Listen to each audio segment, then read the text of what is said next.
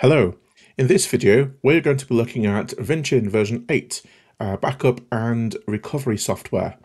I used to use Vinchin in the lab some time ago, albeit their free version, but I've been asked recently to take a look at Vinchin version 8, so here we are.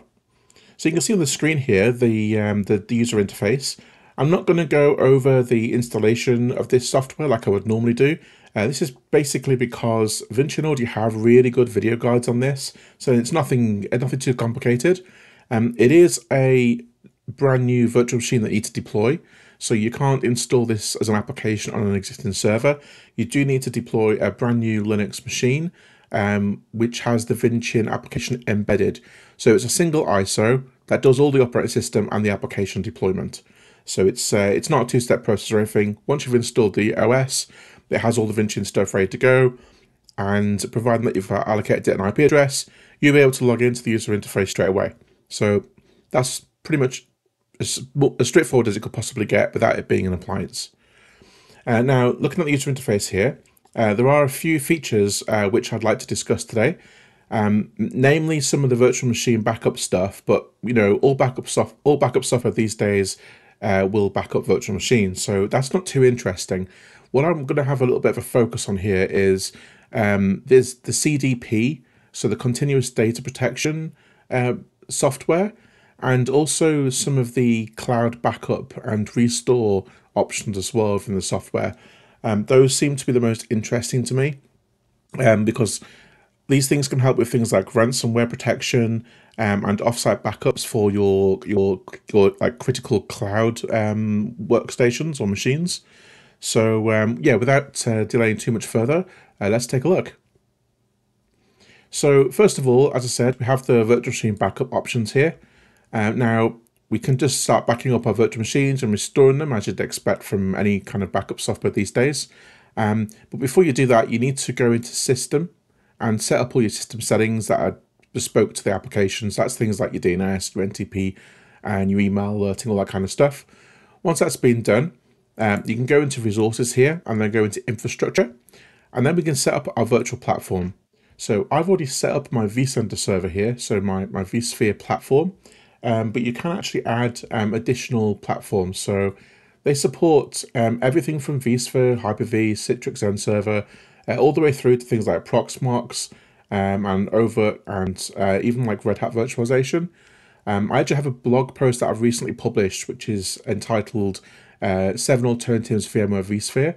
It's nice to see that most of those are actually covered here in this backup software. I also want to add here that Vinchin supports VM migration between these platforms. So if you're installing a new virtualization platform into your environment, you can of course migrate virtual machines between any of these supported virtualization platforms through the Vinchin software. So yeah, once you've added your virtual platform of choice, which in my case is the vSphere, you've given it the right credentials, etc., we can then start looking at the VM backup options. So if we go to virtual machines, we can see all of our virtual machines listed. I've got this Windows Server 22 machine that I can use.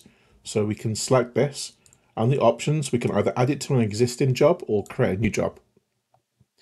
And this is really like a super intuitive wizard. It's simply 4 steps. So first step, select your source. So we've already selected that, but you can of course add others. And then we just go next. The target node, so I'm going to use this management node that I've installed. You can install additional Vinchin nodes for like if you've got a larger infrastructure or larger footprint that you want to back up. But I'm just going to use the default management one. And then target storage, I'm just going to back it up to the local storage here on the Vinchin management machine. But you can add external storage to this via things like NFS and consume like external backup storage or NAS from here as well, which is really nice to see. So we're going to go next. Now on the second stage of the wizard, we're basically setting up where our backups are going to get stored and setting up the job.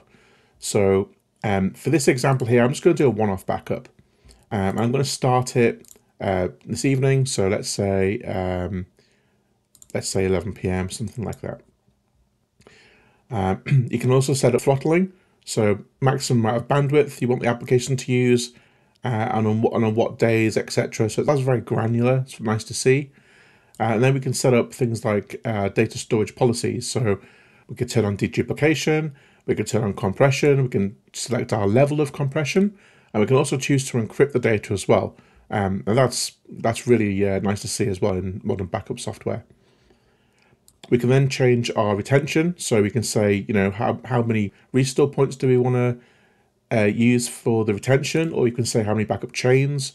Because I've just got a one-off, this is just a one-off backup job, it's not allowing me to see the other options, but those will be there if you're doing a scheduled job. And then on advanced strategy, we've got some, like we see here, advanced settings. So we can pre-create a snapshot before the backup starts. We can choose the kind of snapshot that we want to create and then set up things like the number of threads that we want to use for the data transfer.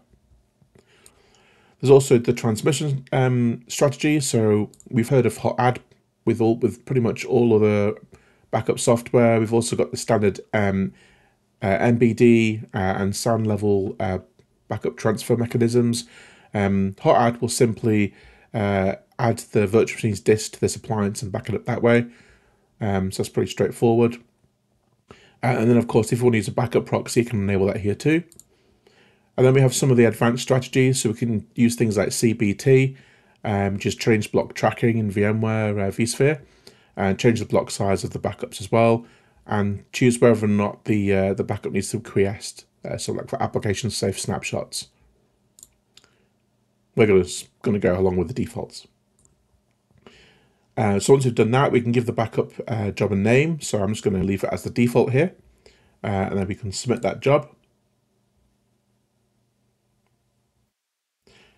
And then we have the final stage. We have the dashboard here underneath the monitor center.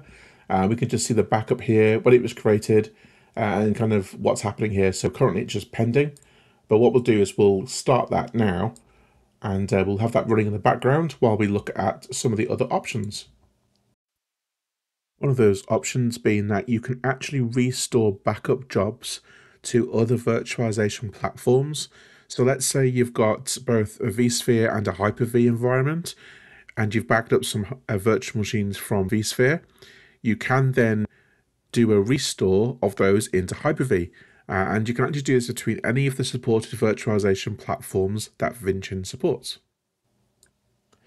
So we also have physical backup. Obviously, we're not all virtualized sometimes, and sometimes physical backups make more sense. You'll need to install the backup agent onto the physical servers before you use the physical backup option.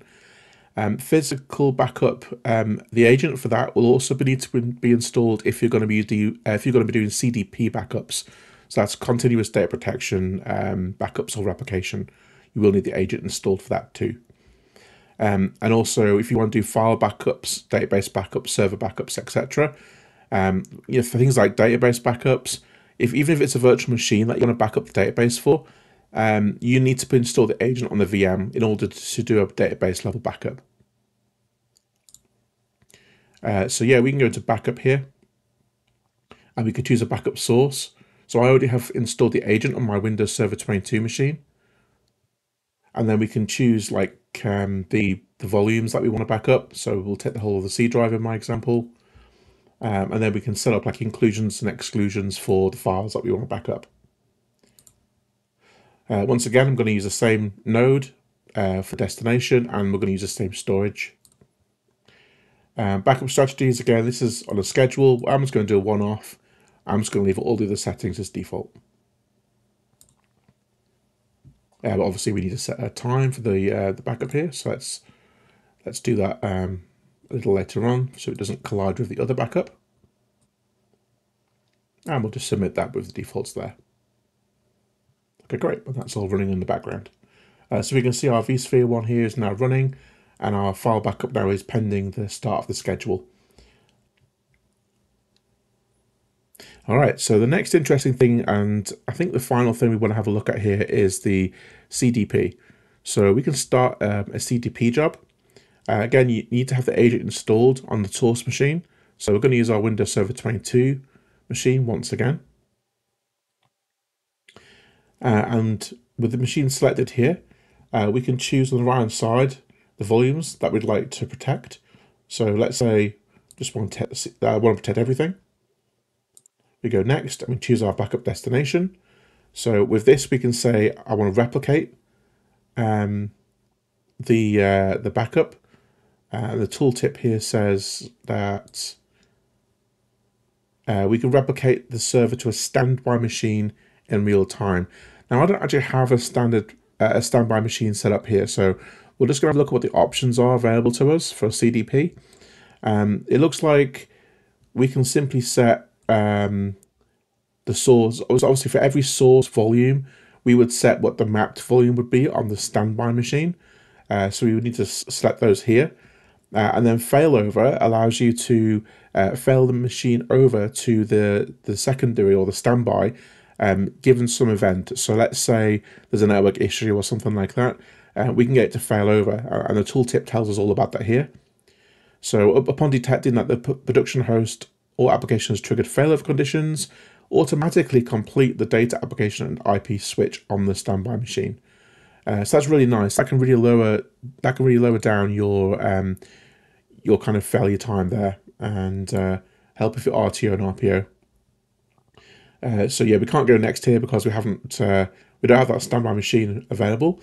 But that's not really a problem. We can see a lot of the functionality here, and yeah, it's just a really nice feature. So while I don't have a practical use case for it in my lab, I can see a big use case for this in things like production environments where you need, when a backup restore might take too long. You want to have the data already somewhere else, and you want to be able to just have it automatically fail over or fail over on demand. And that's what we'd use here. So we've got the takeover option, so we can kind of just set a job up to take over the data and the application, and bring your data, your destination or your recovery server up straight away. So there is a few other things that we can do. We've talked about VM cloud and physical backups. We can actually also backup shares. So these are called NAS backups here. But you can create a NAS share in the resources page down here with your other systems, and then just start backing those up like you would a virtual machine, for example. So that's really nice to see. You've also got the restore options here as well, and you can review the backed up data. Another interesting thing is the data resilience option. So you can actually create verification jobs to check the health of your backups, make sure that they can be restored. This is a very nice feature that stands out with Vinchin version 8. So in order to do that, you need to set up what's called a verification lab. This is a little bit like an isolated lab where you can safely restore machines to, and then a report can be generated automatically to tell you whether the verification jobs were successful or not. So let's have a very quick look at that. We won't run any verifications, but we'll have a quick look at how we set up the lab. So again, with Vinchin, it's very straightforward. We just click add. We give the lab a name, and we give the proxy a name. The proxy is like it's like a virtual machine that sits within in my case vSphere environment that can connect the machine to the isolated network and communicate back to us so that we can have look at them. And so next we've got the target host, so we can just select one of our hosts in the lab that we want to use for the verification. All right, now that's loaded up, we can choose the storage. So I'm just going to allow it to use my local data store here, but you could create your own data store to use exclusively for verification jobs. In my lab here, I've only got the VM network, so I'm just going to use this for production. And then you can give it an IP address. So let's say 192.168.1.185 is free. Subnet mask, and then a gateway. All right, then we go next. This is where we set up the isolated network. All right, so production network, that's going to be our VM network here. And then we can auto-generate an isolated network for this. So let's see. Here we go. So yeah, it's going to create a subnet mask of the same size, and then it's going to set up a. Oh yes, here we go. So we need to set up the gateway here for the network, and then the isolated network will automatically generate an equivalent network of the same size with the proxy VM that was created earlier.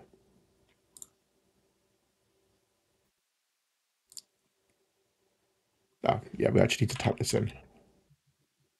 It was grayed out, but it looked like it had been typed in. Please input production network and isolate network with the correct format.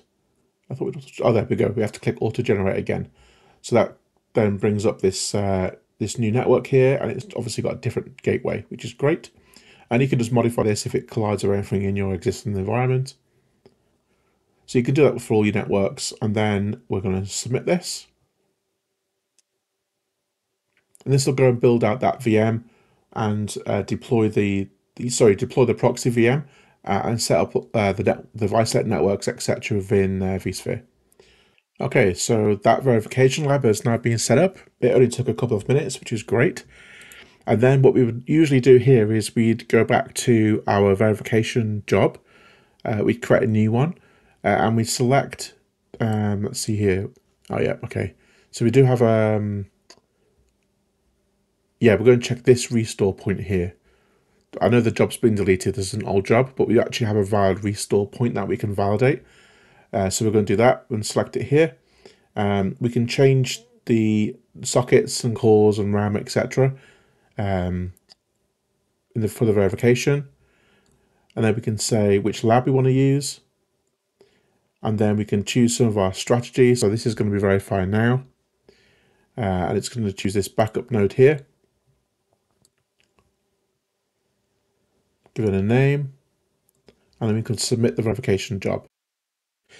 All right, so in closing here, I'd just like to explain that Vinchin has comprehensive documentation and videos on how to configure almost everything within their platform, including all the different types of backup sources, how to complete a restore recovery through the normal backup mechanism and also through CDP, and also some of their cloud features as well.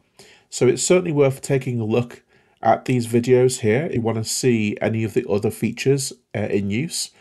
I'd also like to say that their documentation is incredibly clear as well, so there shouldn't really be any ambiguity, and these documents are also very easy to understand. If you're interested in a free trial or to go further with Vinchin, there is a link in the description. You can go there, or you can go directly onto the website and find the free trial button, and there's no credit card needed or anything like that. You can just get up and running with that free trial and give it a go and see what you think. And then before we close out here, I'd just like to say thank you so much for listening. Hope this has been useful. And if it has, please do consider subscribing on YouTube, and also consider subscribing to the mailing list on the blog for this and more interesting reviews.